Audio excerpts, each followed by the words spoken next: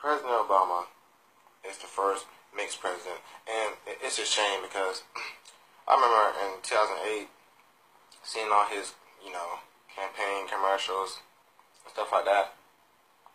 It would show his mama, his white mom, and his white grandparents, and they raised him.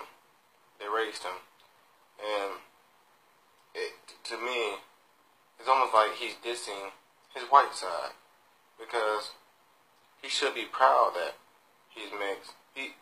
I know he is, but he should be embracing that he's the first mixed president. He was raised by a white family, and why should he claim to one side and not the other side?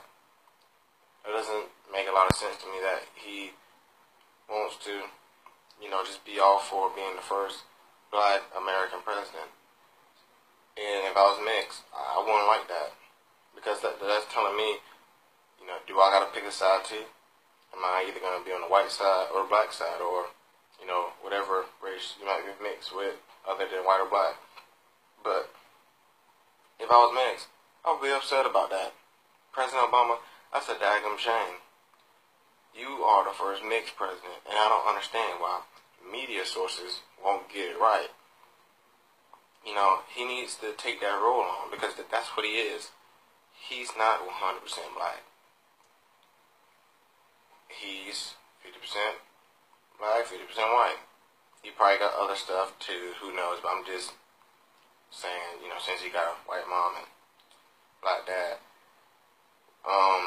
But yeah, if I was mixed, I would just be ashamed of that.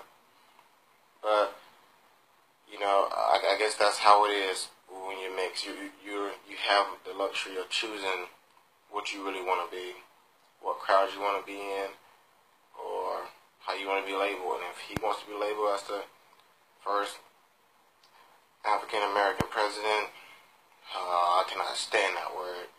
But I guess that's his choice. But again, if I was mixed, I just would be very ashamed of it that he chose a side instead of embracing the whole,